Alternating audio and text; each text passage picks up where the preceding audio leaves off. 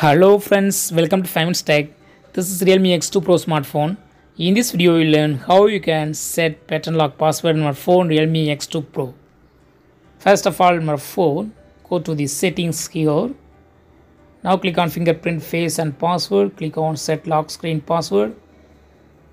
Wait few seconds and click confirm.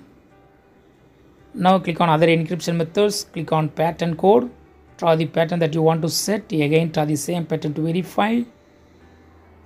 And in this step itself, you can add fingerprint, otherwise cancel it. Now put lock screen and try to open with your pattern that you set now. Yes, it's working very fine. So in this way, you can easily set pattern passcode on your phone. You can also modify password if you want.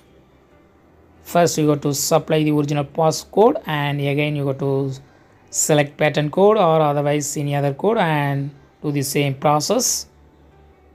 So in this way you can also modify pattern code if you want. Now check whether it's working or not. Yes, it's working very fine. That's all friends. Thanks for watching. Bye.